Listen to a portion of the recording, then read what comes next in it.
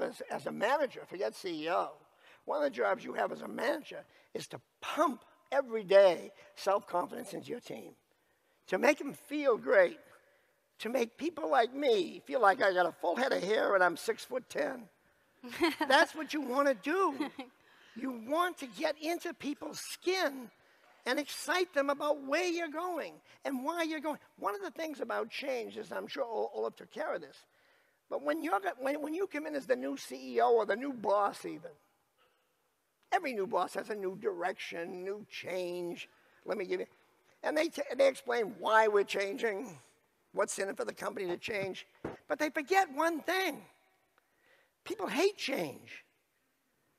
And people want to know what's in it for me. Well, you see, I didn't have the same job that Olaf had.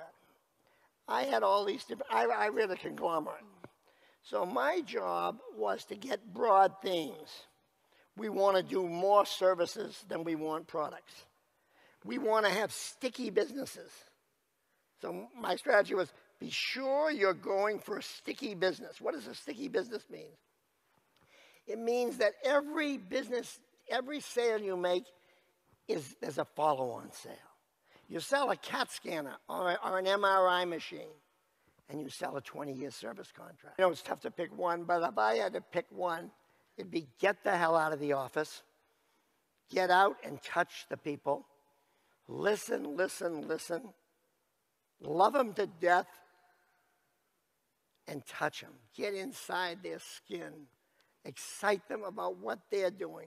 Give purpose to their jobs and their lives. That's what this is all about. We spend most of our waking hours on these jobs.